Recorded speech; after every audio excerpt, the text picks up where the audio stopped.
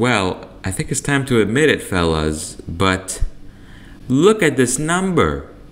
And look at this movie. So yeah, the Mario movie has made $1 billion in the box office. And I know I'm a bit late to this topic.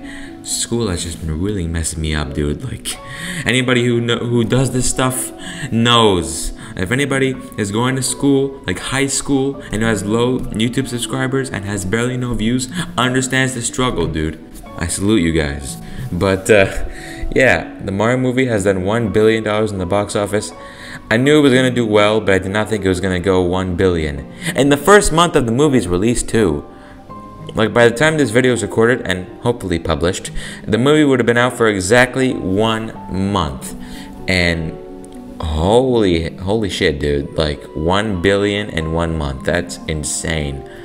Only the biggest Marvel movies can pull a number like that. And it's absolutely insane. So I think it's safe to say we're definitely getting a sequel. Maybe not even just a sequel, maybe some side movies, or maybe an entire Nintendo Cinematic Universe. As far as the sequel goes, I would love to see a sequel. I mean, no question about it. If they put a sequel, I'm watching it, dude. Like, I'm watching it the day of release, just like I did this movie when it came to my country, of course.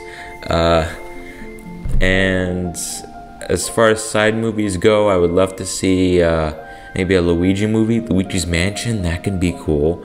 Or maybe the most likely would be a Donkey Kong movie, which I would love to see too, especially since they're adding like a Donkey Kong theme to like Super Nintendo World. That would be pretty dope, I must say.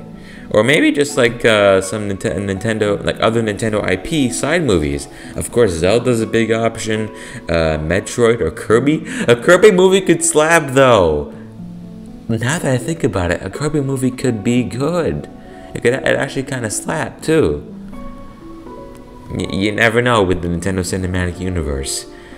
All I know is like I'm just so happy that video game movies and TV shows are finally like being recognized as a good media. Like the Sonic movies definitely revolutionized the video game movies, but the Mario movie definitely took it to the next level. While I do like the Sonic movies, the Mario movie feels like a video game movie, if you know what I'm saying. So yeah, I think this is the best video game movie of all time, and the only problem I can think about it is that it's kind of fast-paced. Like, there isn't like time to build characters besides Mario's entire character arc throughout the movie that people just don't seem to notice. But and I'll talk about that in a future video if you guys want me to do that. But yeah, maybe in the second movie they take more time to build individual characters. Maybe that could be a good thing. So yeah, that's all I want to say. Mario movie has hit $1 billion in 1 month. The plumber has done it again.